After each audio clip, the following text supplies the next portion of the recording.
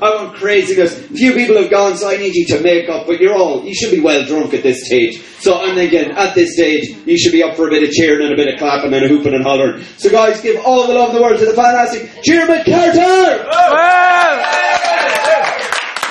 Alright then. How you doing? You alright? Well, I'll just start by saying that I'm not a very interesting person. That's just how I reel you in.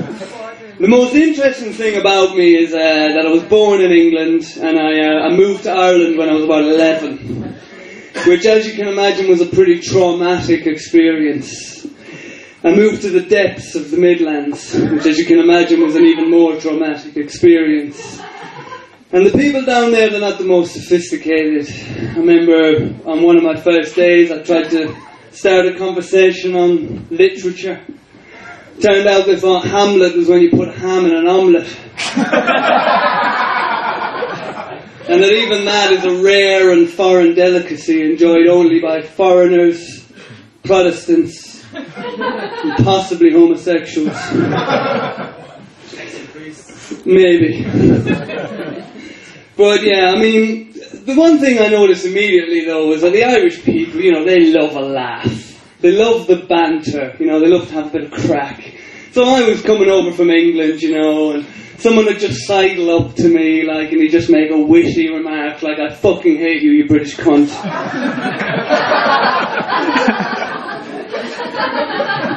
Or maybe, fuck off home, you British cunt. Or quite often they'd just say, you black and tan.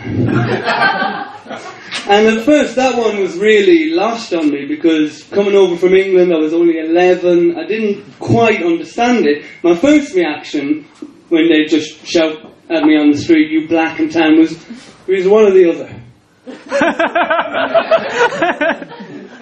I've never been black or tanned, okay? My second reaction was just simply, I said, I'll let this one slide, so I just go, well, thank you very much. It's totally natural. Family, friends, have a holiday home in Cyprus.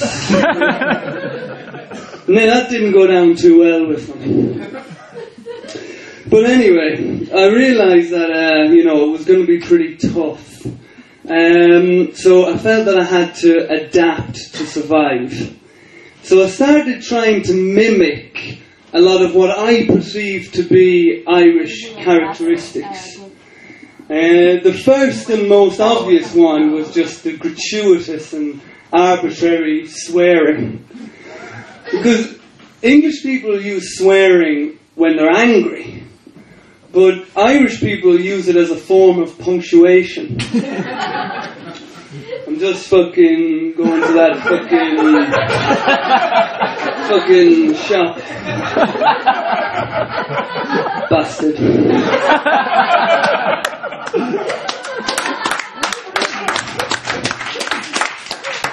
And I tried that for a bit, but it doesn't quite become an 11-year-old. I remember when my sister had her first child, and she wheeled her out, she says, Dermot, what do you think? I said, God, he's a fucking cute little cunt. Isn't he, Mammy? So the second thing that I tried to emulate was just I love it, but Irish people, they can really wonderfully just show no enthusiasm and no positivity. So I tried that for a little bit, because I remember I went to my auntie's house, and her daughter had been doing very well in her career. And I said, Auntie, God, you must be... It's great, isn't it? Susan, she's been nominated for a Nobel Prize. She goes, sure. You must be very proud. I suppose I am, yeah. I mean, she could save thousands of lives. She might cure malaria. But she never stops fucking talking about it either. So I tried that for a bit, but it really wears you down, just being, showing no enthusiasm and being negative a lot. So I decided I better try and copy something else.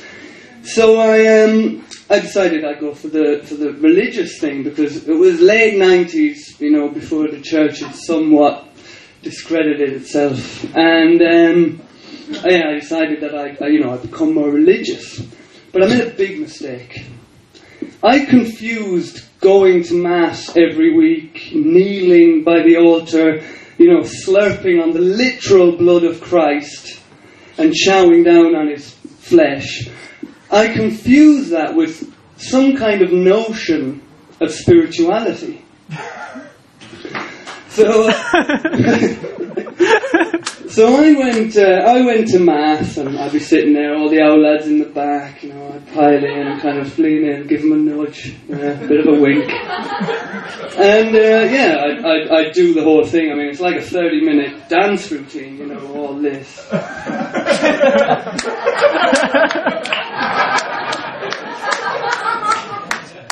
And I left the church, and I thought it was good, half an hour well spent. And I turned to my uncle, who I'd gone with, as we were walking out, and in my naive and English way, I turned around to him. Bearing in mind now, this was a guy that only 5 minutes before had been beating his breast and beseeching the Lamb of God to have mercy on us and to forgive us our sins. He was really giving it socks. I turned to him and I said, Uncle Tom, that was a really interesting sermon, wasn't it? And he just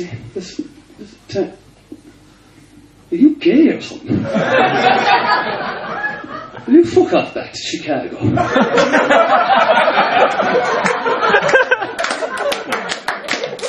So I decided I'd just leave that one as well. But to be honest, the whole religion thing, it did leave me thinking, I was missing something. So I decided I'd try and take something else on, and became, a bit of a goth for a bit. But when I saw the goth, you see the goths on TV, and they're hanging out in Starbucks, and they're like hanging out in the mall or whatever. Where I lived, there was a Spar and a creamery. Try being disillusioned and jaded in a fucking creamery.